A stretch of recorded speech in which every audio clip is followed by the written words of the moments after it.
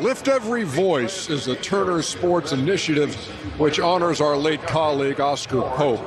His passion was amplifying underrepresented voices, helping raise the next generation of journalists, like A.J. Norwood, a senior at Ole Miss, the recipient of the Oscar Pope Lift Every Voice Fellowship this year.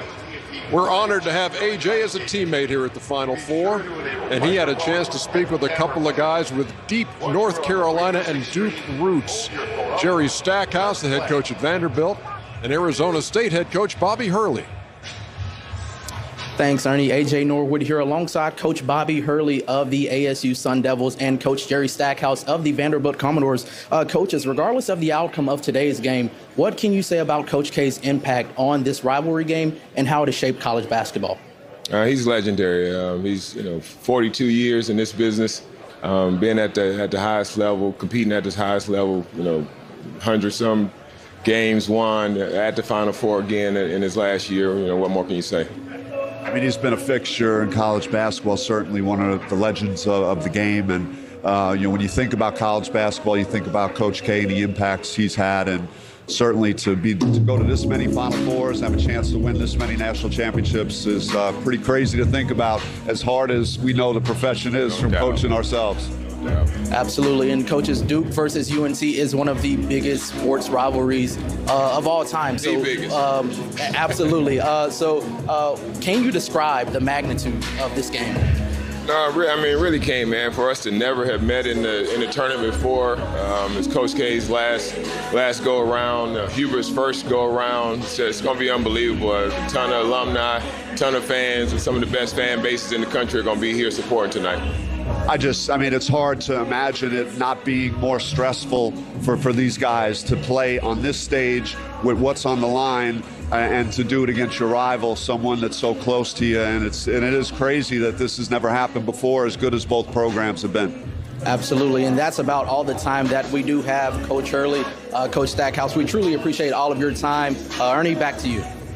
It's a New Year's party here in the Big Easy as we await this year's Sugar Bowl kickoff between the Ole Miss Rebels and the Baylor Bears. On the Rebel sideline, they are capping off their first 10-win regular season in program history. As for Coach Aranda's Bears, they are looking to win their first ever 12-win season. In today's matchup, you can expect to see the Rebel offense take some big shots down the field early with quarterback Matt Corral. Corral has thrown for just over 3,300 yards this season, so look for him to take the top off of that Baylor defense. You can also look for Corral to extend plays with his legs against Baylor's talented pass rush. The ground game will also be a big factor today, as the Rebels will likely try to establish the run game with that stable of running backs in the backfield made up of Jerrion Ealy, Snoop Connor, and Henry Parrish. Be sure to follow us here on Twitter at @Rebel_Watch for more of your latest Sugar Bowl updates. Reporting from Caesar Superdome in New Orleans, A.J. Norwood, Newswatch, Ole Miss. Restaurants like the Blind Pig and Proud Larry's are looking to make their outdoor seating areas more permanent, but they have a lot of hoops to jump through with the city of Oxford if they want to make that happen. Hoops like constructing permanent patios in place of these temporary structures. After a much-needed win last weekend against the Kentucky Wildcats, head coach Lane Kiffin and the Ole Miss Rebels football team are looking to carry that momentum into this weekend as they take on the number 2 Alabama Crimson Tide. Last weekend, the Rebel offense was absolutely explosive, posting almost 500 yards of total offense. Normally, residents of Marks, Mississippi would have to travel about 20 minutes down the road to grocery stores like this Save-A-Lot located here in Batesville, Mississippi. But with the new market in town, those trips just got a whole lot shorter. Welcome back to Newswatch. A.J. Norwood here, and tipping things off on the hardwood, head coach Kermit Davis and the men's basketball team have snapped their 4-game losing streak with their weekend win over Vanderbilt.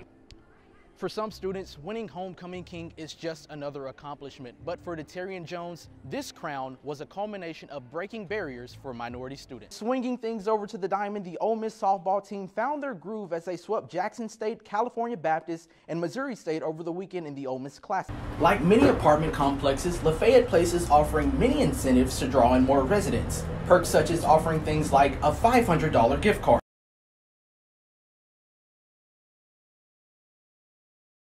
We have been really eager to invest in our outdoor dining to make it more worthy of the square, and as even the mayor said to me, have it not look like the county fair.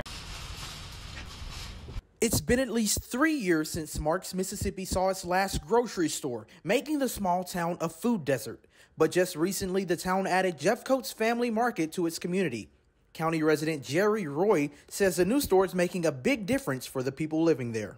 Oh, it makes a lot of difference. You couldn't buy anything in town here until they open back up. The owner of Jeffcoat's Family Market was approached last year about opening a store in Marks in addition to their Tunica store, but store manager Debbie Hearn says those plans were put to a halt. We were intending to open last November, and COVID kept us from opening until March the 20th. Normally, residents of Marks, Mississippi would have to travel about 20 minutes down the road to grocery stores like this Save-A-Lot located here in Batesville, Mississippi. But with the new market in town, those trips just got a whole lot shorter. Well, this store brought a lot of hurt and pain away from people. Old people had to travel. Young people had to travel 20 miles one way, 16 miles the other way, just to buy, their groceries. And for those who live farther out, and when you're just grabbing something to cook for supper at night, it's a lot easier than having to drive 30, 40 miles. Jeffcoat's Family Market sits in the same building as the community's last grocery store, along Highway 3 just south of Getwell Street. They are open from 8 to 8 Monday through Saturday and 8 to 7 on Sundays. Reporting for Hotty Toddy News, I'm AJ Norwood. Homecoming is normally a time to celebrate the king and queen, but for Detarian Jones, a senior political science major in this year's Homecoming King, it's more about inclusion.